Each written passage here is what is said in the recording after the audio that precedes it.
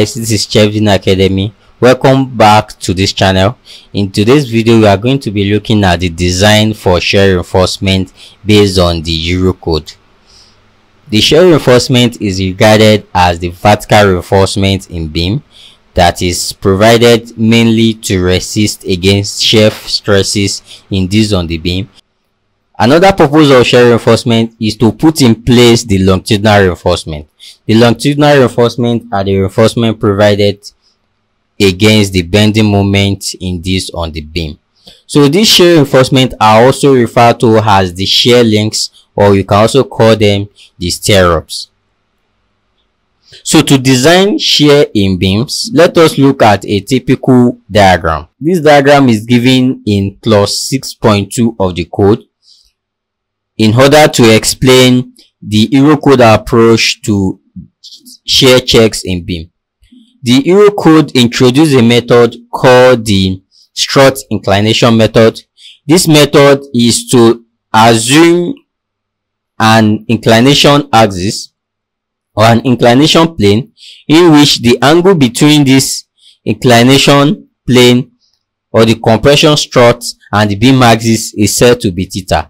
And then in order for this beam to be adequate in shear, we have to limit the value of this beam between theta equals to 21.8 degree and theta equals to 45 degree. So that means the theta is the angle of strut, which is the angle between this imaginary compressive strut line and the beam axis. You can see from the diagram that the vertical reinforcements are the shear reinforcement, while the horizontal reinforcement are the longitudinal reinforcement, which are in tension. So the value of this theta must always be between cot theta equals to 2.5 and cot theta equals to 1.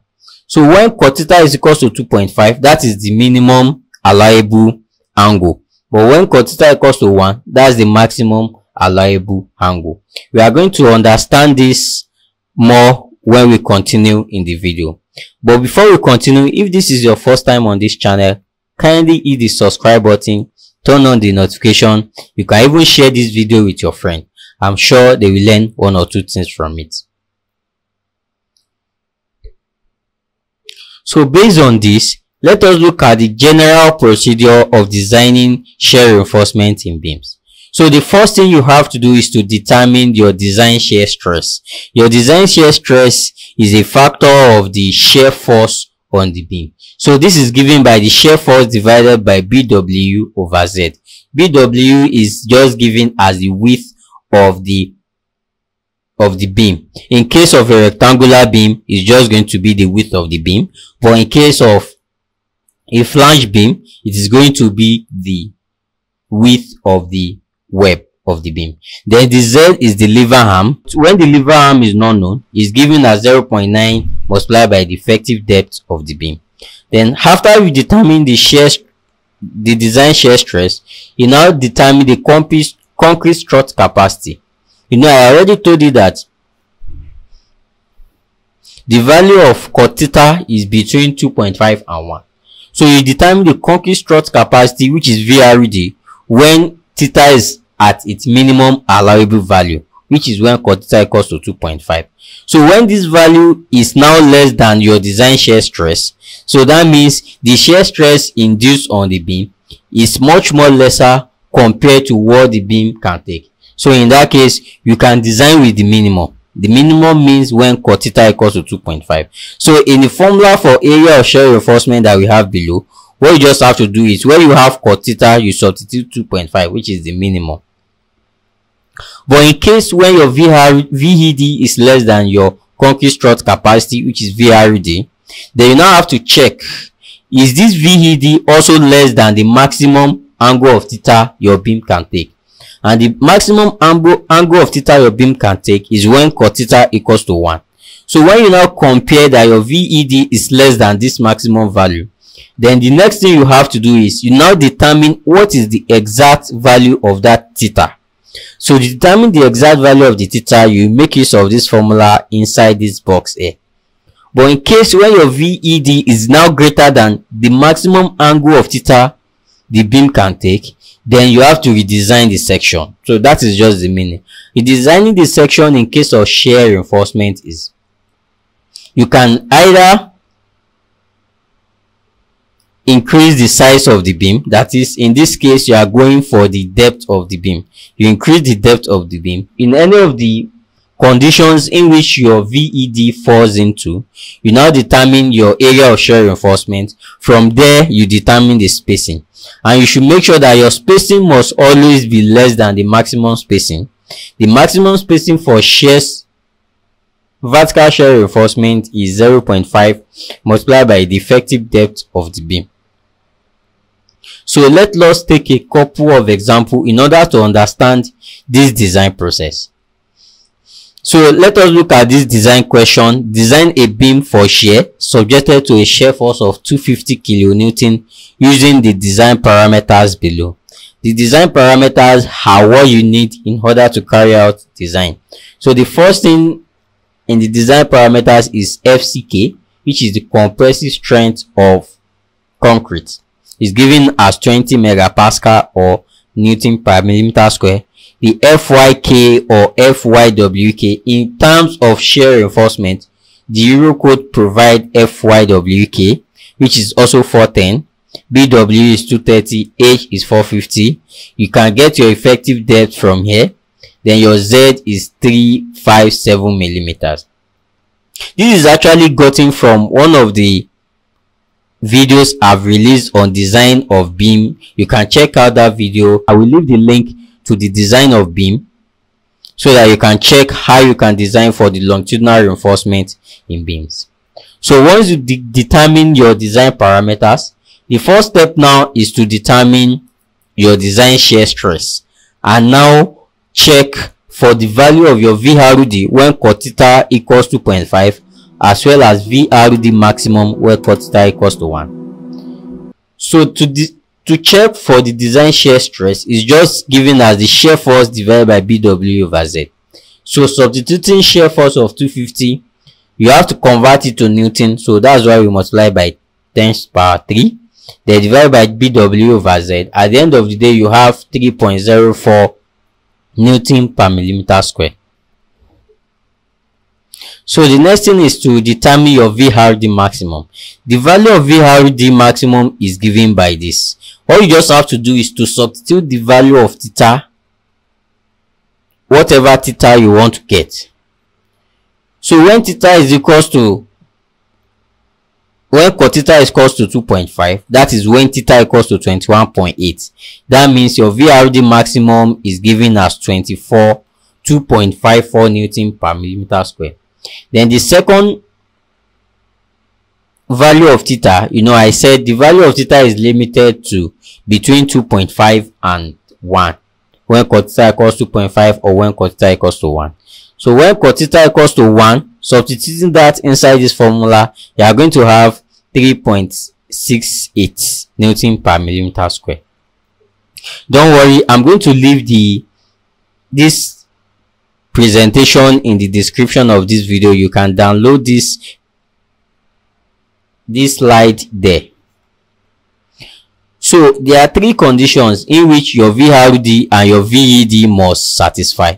The first condition is when your VED is less than, when this value is less than this value, when the value here is less than this value, when this is less than this. So when this is less than this, that means the design shear stress on the beam is less than the maximum shear stress the beam can sustain. Your VRD by definition is the design value of the maximum shear stress which the concrete or the beam can sustain, limited by crushing of the compression strut. So that is just the definition.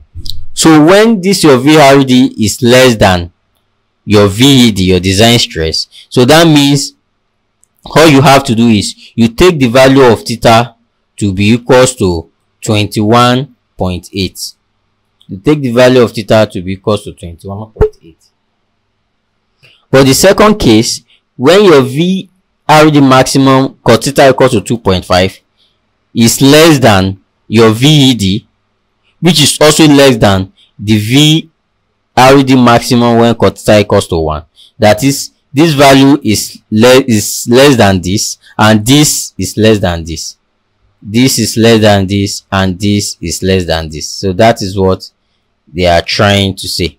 This is less than this. This is less than this.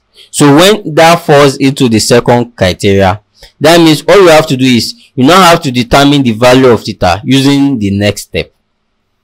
But when your VRD falls in the third condition, when your VED, which is this guy, is greater than this value, so that means your beam failed in shear. All you have to do in that case is to redesign your section. I've already explained what redesigning means. That means your theta in this case is greater than 45 degrees. And I've already told you that based on this strut inclination method, the value of theta must always be between 21.8 and 45 degrees. So that means if your theta falls in the first condition, the design is okay. The second condition, the design is okay. But the third condition, that means your beam failed in shear. So based on our own scenario, you can see that the value of VED is between 2.54 and 3.68. Therefore, it falls in the second criteria. So what we have to do is to now determine the value of theta that will give us this design shear stress. So to do that, that is when we now come to step 2, determine the value of theta. This is as straightforward. The value of theta is given by this VED. We already know VED. We know FYK, which is the concrete strength. Substituting that, you have theta is equal to 27.85. You can now see that your theta is now between 21.8 and 45 degrees. So once we've now determined the value of theta, the next thing is to now determine the area of shear reinforcement. This is very simple and straightforward. The area of shear reinforcement is given by this. We already know the value of theta, we know Fy, we know V, we know B. So we can substitute adequately. So at the end of the day, we are going to end up with area of shear reinforcement divided by spacing. S is the spacing, must be equal to 0.9. So all we have to do is, theoretically, we can determine any area of a reinforcement if we know the size. The reinforcement have a circular cross section. So in that case, we can use area of a circle to determine the cross-sectional area of the reinforcement. So if we assume a 10 mm size reinforcement, we are going to end up with area of 78.5. But the reason why we are multiplying the area by 2 is because we are using a 2-leg shear links. I'm going to be explaining why a 2-leg shear links, because in beam, the shear link that is common in beam is either a 1-leg or a 2-leg. So since we are assuming a 2-leg shear links, we multiply the area by 2. So at the end of the day, we have 157 millimeters. So this is the required area. And when we are designing for shear, what we are looking for is the size of the reinforcement and the spacing. So all we have to do now is to now determine what spacing can you divide by this area. You know, this formula is area divided by spacing. What spacing can you divide by can you use to divide the area to give you a value slightly less than 0.5? So let's assume a spacing of 150. With a spacing of 150, we have 1.05, which is slightly greater than 0.9. So therefore, a spacing of 150 is a safe design. I hope you understand. So now we can say that we are providing a shear reinforcement of size 10 mm. But before we now go to the end part of this course, if you've not subscribed to this channel, kindly use this opportunity to do that. So this is the reason why we are providing a 2-leg, because whenever you have a beam is comprised of the longitudinal reinforcement and also the vertical reinforcement. The vertical reinforcement is the links. So if your beam is rectangular in shape, most of the time, that is what we have. So what we use most of the time is 2-leg, because these are the leg of the beam. We have 1 leg, 2nd leg. So that's why it's 2-leg.